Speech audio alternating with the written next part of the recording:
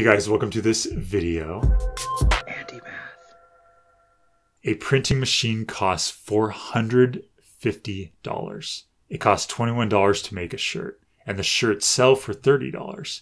Including the price of the printing machine, how many shirts must you sell to break even?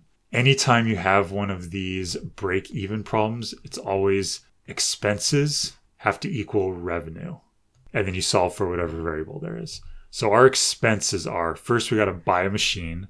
So that's $450 plus $21 for each shirt. So the shirts, that's what we're being asked about, how many shirts. So that's going to be our X. The question is always your variable. So 450 plus 21X, $450 plus $21 for every shirt equals. Now the revenue is how much money we make. We get $30 for each shirt.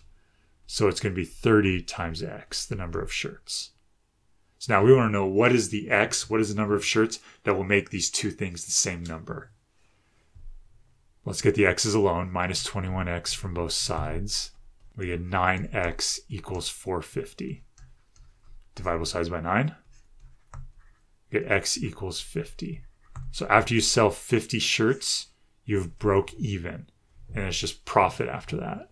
So hope this makes sense. For more practice, I have a link down below to andymath.com. Feel free to check that out. And please like and subscribe. I'll talk to you guys soon.